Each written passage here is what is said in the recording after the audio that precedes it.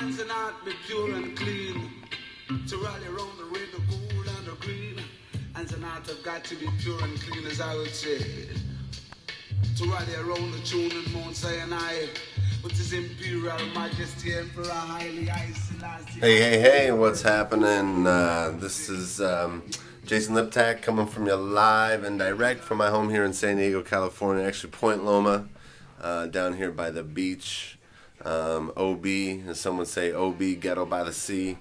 Anyway, I just want to talk real briefly about a frustration that I've had in the past and I'm actually overcoming lately.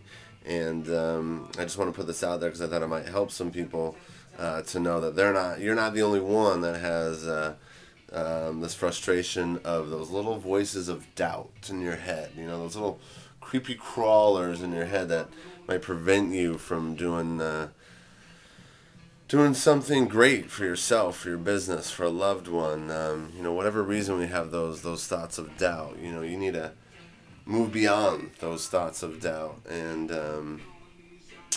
how would you say, you know, like those little voices in your head that prevent you from moving forward are based usually in like a form, some, you know, fear of rejection, fear of failure, you know, doubt in oneself.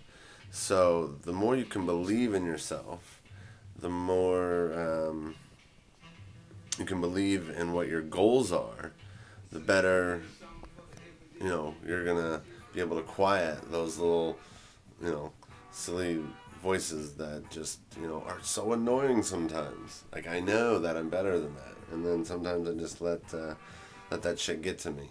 Oh, did I just say that word? I guess I did.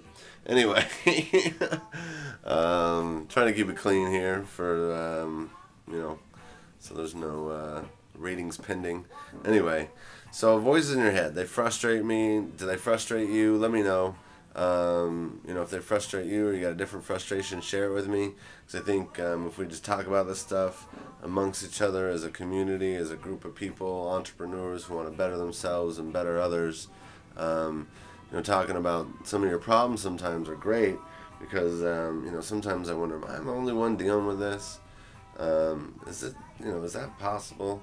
So share your thoughts. Let me know what's up. And, you know, visit me over at jasonliptak.com. That's jasonliptak.com, jasonliptak.com. My friends call me Jason, but you call me whatever you like. So I'll talk to you then. Later.